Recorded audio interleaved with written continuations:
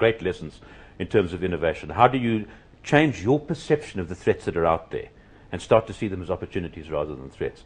I'd put a stake in the ground for a second big point, and that's see innovation as a hardcore skill, not as a soft, fluffy thing that you kind of think about, you know, in nice, cloudy ways. Put hard metrics to your innovation plan, make sure that it's deliverable, measure it, and kill things that don't work very, very quickly. And innovation also is to innovate. It's not doing what we do necessarily better. Sure, that's important. You can innovate, you could do that better, but maybe do something completely different. I think of examples like Tongaat Hewlett, which is a sugarcane producer and manufactures sugar. It then said, hold on a second, but we can produce sugar more cheaply and get better rates for it if we do it in Malawi. Now we've got lots of land near Durban that we can sell. But now, you know, with my learned futurist on my right here, Tongaat Hewlett realized that you've got a volatility in the sugar market. You know, what is the future of the sugar industry?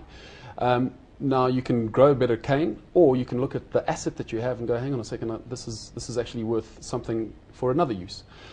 We've had mining clients that have had their heads so far underground, trying to extract the most out of a low-cost ore body, but they're sitting on golf courses and lakes, and you know, some lakes are not poisonous; they're actually fantastic.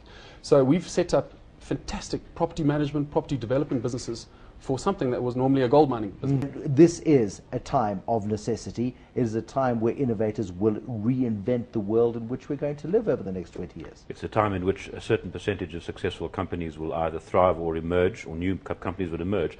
It's also a time in which a large number of companies are going to fail because they've got their heads under the covers, as we said earlier on.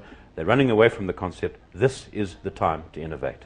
And companies that aren't doing it are setting themselves up to fail. There would have been a wagon wheel maker. It's one of my favorite thoughts on this in 1916, as that nice Mr. Dunlop was inventing vulcanized rubber and the rubber tire.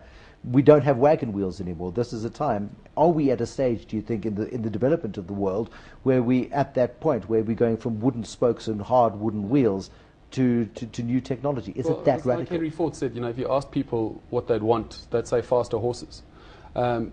They got an automobile. We are absolutely in this time. There has to be extinction. There has to be a release. There has to be some fragmentation in the market for opportunities to emerge.